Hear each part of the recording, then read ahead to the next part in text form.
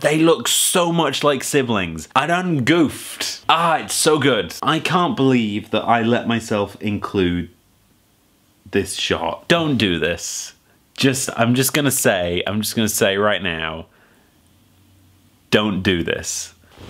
Hello, and welcome back to this little series where I rewatch a bunch of my old films and talk about things that went well, things that didn't go well, things that I really should have got right the first time. Somewhat ironically, I am in fact reshooting this video because my first attempt was all entirely out of focus. The reason why this is incredibly ironic shall soon become apparent to you. Ignore the fact that I'm in my dressing gown. It's just suddenly gotten cold and I don't like it. So today I'm looking at Invite, which was a one location short film thing that was basically just one scene that I shot with a bunch of local film students. In a lot of ways this is my most ambitious film, even though it's all, you know, one location and all that jazz, because we were shooting with a big proper crew, nice fancy camera. It was in a location that wasn't just my house. So I wanted this one to do pretty well, and I figured it would be one of the best things I'd made. Looking back on it, this is not the case. So straight from the off you can see that the grade is not very good. There's various reasons for this, most of them being I'm just not very good at grading. But probably the big thing was that I could have done this well if I'd given myself more time. During the first half of this year, I had this schedule that I was trying to keep to of getting one short film out every 6 weeks.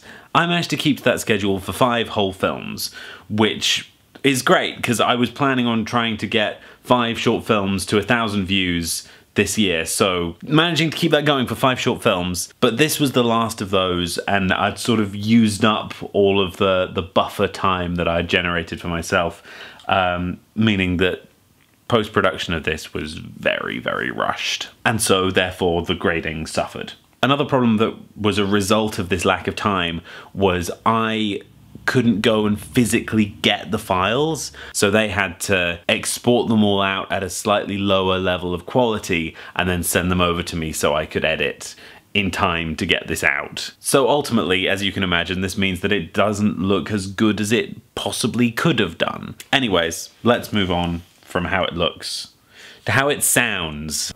Hey man, how have you been? So it does not sound good. This is mostly due to technological things going wrong, but partly it's my fault as well.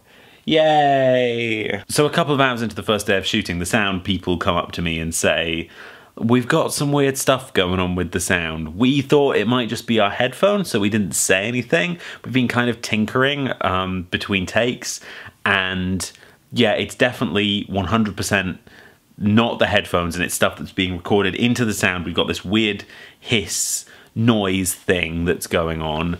You'll probably be able to take it out in post, but you might lose some sound quality whilst doing that.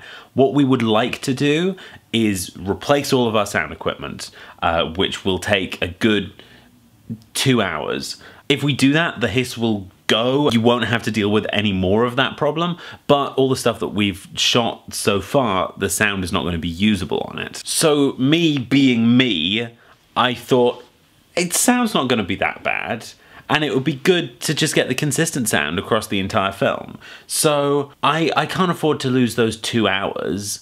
I'm just going to roll with it. I'm just going to see what happens and hope that all the sound is good enough at the end. Don't do this. I'm just gonna say right now, don't do this. That is dumb. Fix the problem, take the hit of losing a bit of time, and then just simplify your shot list.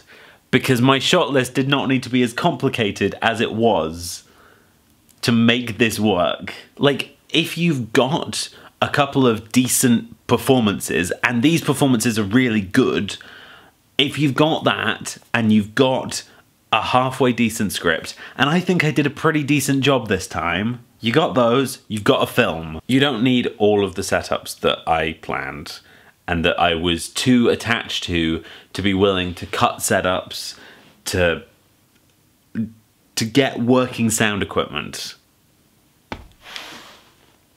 I done goofed. I done goofed bigly. Let's just talk very quickly though about how good the casting was for our two leads. Danny is a friend of mine, an actor friend of mine, and Bear we found through a casting website. And they look so much like siblings. I didn't realize just how much like siblings they looked until I got them in the room together on the day. It's so good. Not only do they look like siblings, but they manage to act like it as well. Like, you get this kind of thing, and they're both so childish. It's really good. Even though they're having these adult problems, you can see the sort of childish tensions bubbling to the surface. It's great. I love it. There are some bits that didn't work in the script, but I think for the most part, anything that didn't work, I cut. At least when it came to dialogue. That's true. It's not true when it came to shots that are out of focus. Because there's one setup where the majority of it is out of focus, and I decided to just keep it. Because again, I was so attached to these ideas that I had of how it should look, that I wasn't, like, when things didn't work, when shots were out of focus, which this one specific shot really, really was completely out of focus, when that happened, I was just not willing to cut it. Because, like, oh, it's only a bit out of focus. It doesn't ruin the film completely. I saw it this way, and so it has to be this way. No! Audiences are not that forgiving of just stuff being out of focus. So if it is out of focus, reshoot it, like I'm doing right now. Or just cut it out and don't upload it to your YouTube channel. I can't believe that I let myself include this shot. I know I've just been like ragging on it the whole time, but I really do like the script, and I really do like the performances. I stand by that, and I stand by the crew, because the crew was such a joy to work with.